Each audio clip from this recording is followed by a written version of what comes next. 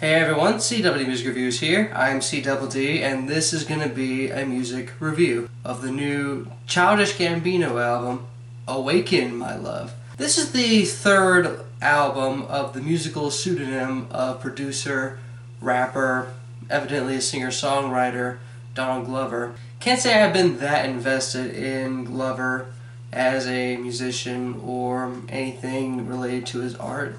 Camp didn't really interest me, neither did Because the Internet.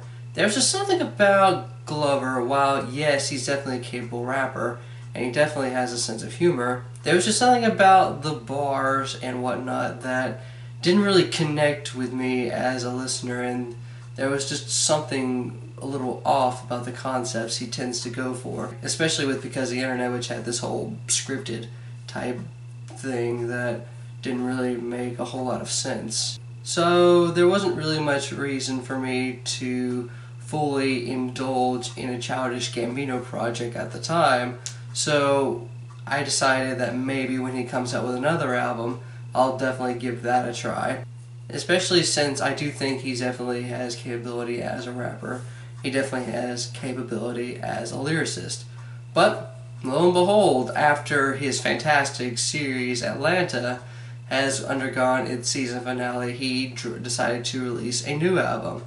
But the weird thing is, he has done away with rapping entirely, and now is making neo-soul music. Neo-soul I've had a pretty positive history with as of late.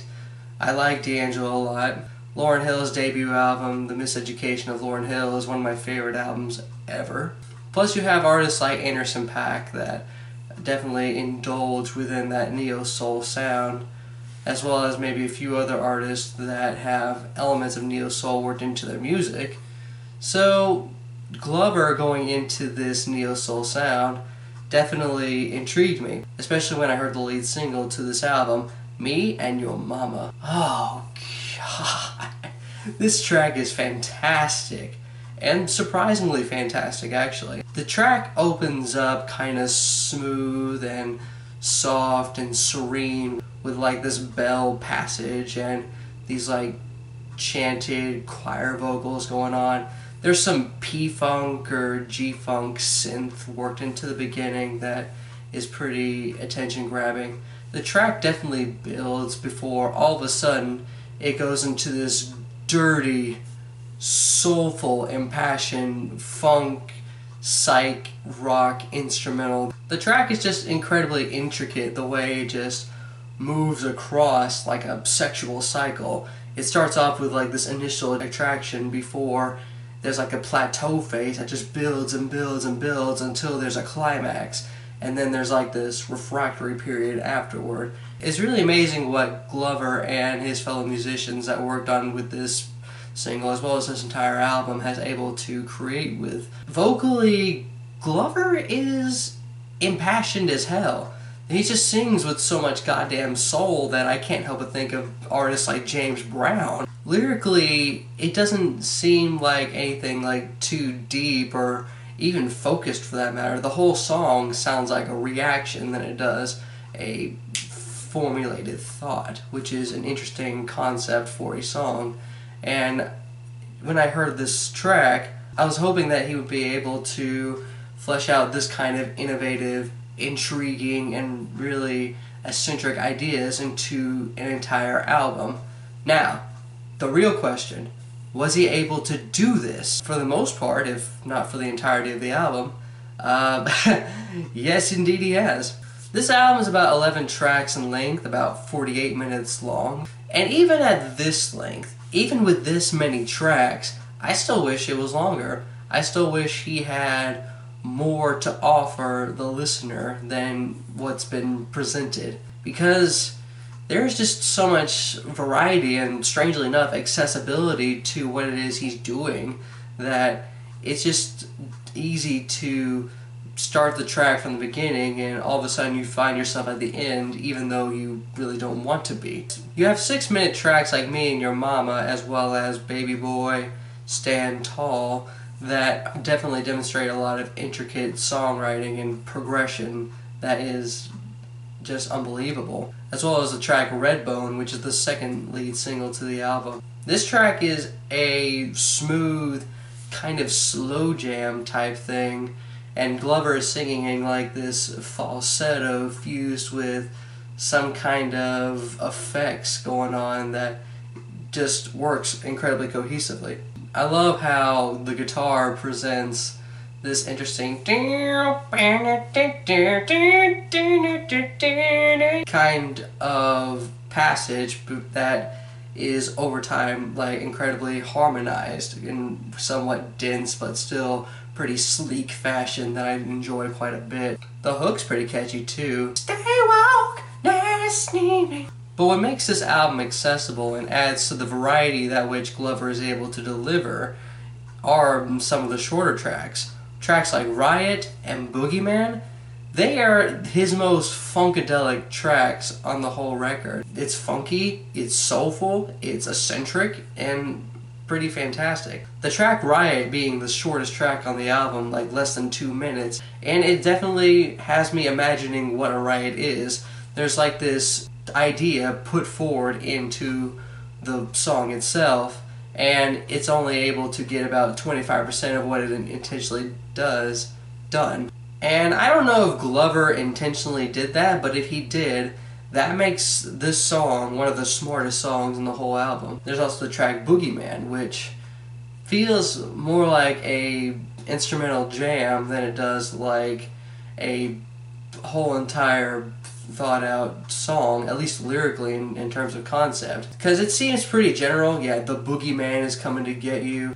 But what makes me love this track is like the sheer energy and eccentricity that the track delivers. It's just a fun track. Along with the track Have Some Love, which is more laid back, it's more easygoing, but still maintaining that kind of pace. And there's like little nuances in the instrumentation that I love a lot.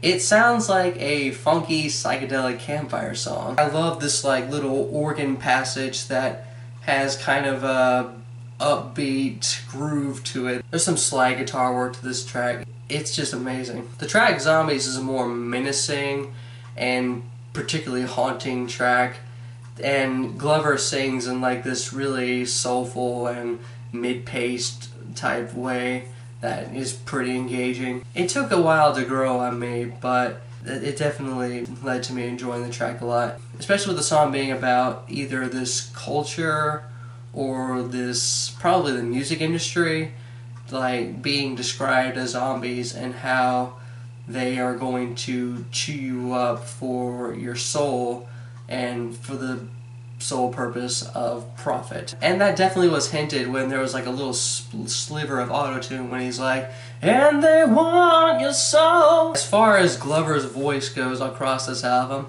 I don't really have much of any complaints about his capabilities. But I do have maybe kind of a complaint about some of the effects thrown on it. It rarely ever is it miss in terms of like being a hit or miss type thing. And I think the only major misstep in a way would be the track California. The track itself is really cool. I like the instrumentation.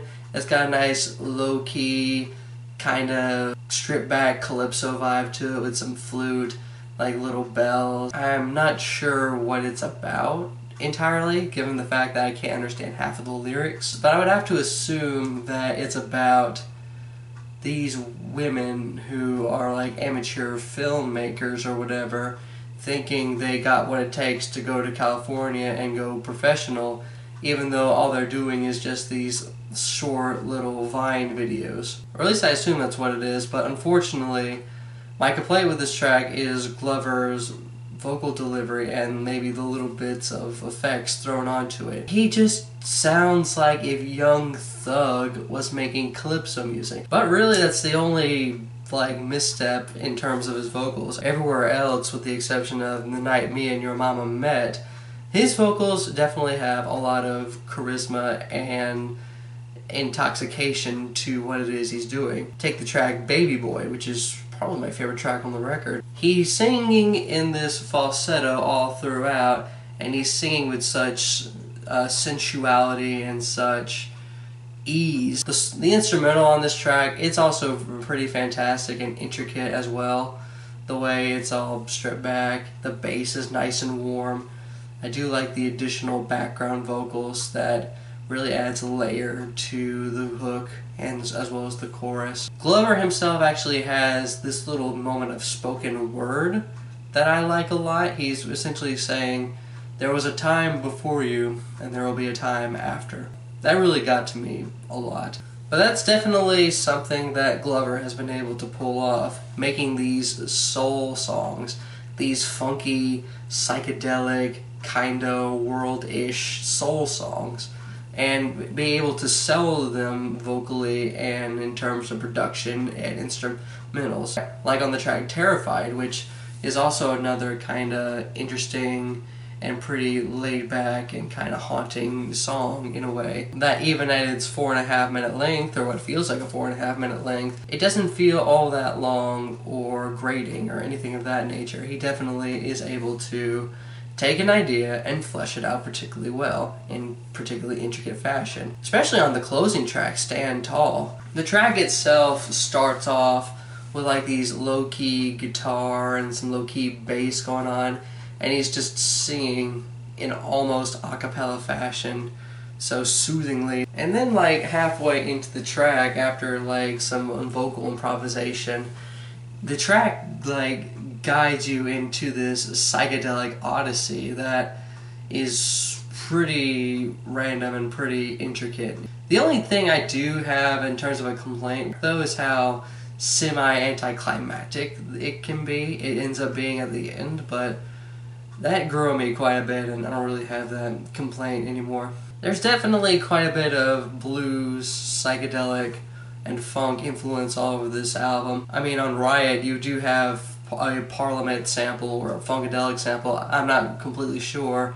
I just know that George Clinton has writing credits on that track. And the track The Night Me and Your Mama Met, which is an instrumental cut that's pretty cool. It's got Gary Clark Jr. of all people doing lead guitar, or I would assume lead guitar. He does have writing credits on this cut. The style that which the guitar is being played is definitely reminiscent of something I would hear Gary Clark Jr. do. And this is weird because we've known him best as a rapper, an actor, and for him to just do this random switch out of nowhere, doing this singing thing, with the only track, California, being the closest thing to a rap cadence, it's remarkable. I mean, yeah, this album isn't completely fantastic. Like I said, California kind of sticks out like a sore thumb and is probably my least favorite track on the record. You do have tracks like The Night Me and Your Mama Met, as well as Riot, that could have been fleshed out a little better, but still, this thing is particularly great. I don't really have much of any complaints about it. If you're someone that is kind of a skeptic about Childish Gambino going into this lane of music, this style of music, then check this out. You'll have no sense of skepticism about it whatsoever. I think people that have been fans of Gambino for the longest time, that are saying, oh, these people are finally waking up to the wondrous and fantastic music of Donald Glover. The thing about that is, if you wouldn't have told me that this was Childish Gambino or Donald Glover, I would have assumed it's someone else, because this sounds a completely different artist from when I listened to tracks off of Because of the Internet, tracks off of that Royalty mixtape, tracks off of Camp, and quite honestly, for the better. In music history, musicians have always taken these huge risks when they just completely transform out of nowhere. Some of it, I think, went remarkably well and ended up being a career-defining moment, while others, it was definitely a flop.